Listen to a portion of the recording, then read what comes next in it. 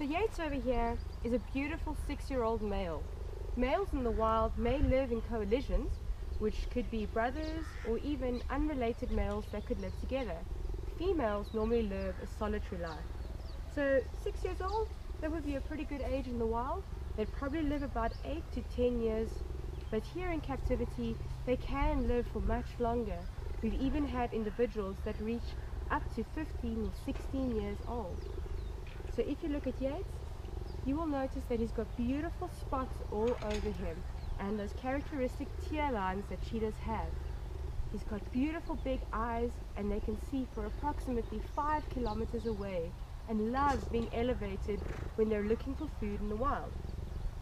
Now each cheetah at our center looks completely different and the eye color is different, the color of the patterns and even the whiskers. So each and every single cheetah is completely unique. Ever wondered how many spots a cheetah has? Researchers tell us that cheetahs can have up to 2,000 spots and that they all have different unique shapes, particularly on the tails. You'd be able to tell different cheetahs apart from each other with the tail rings that they have. Beautiful, right?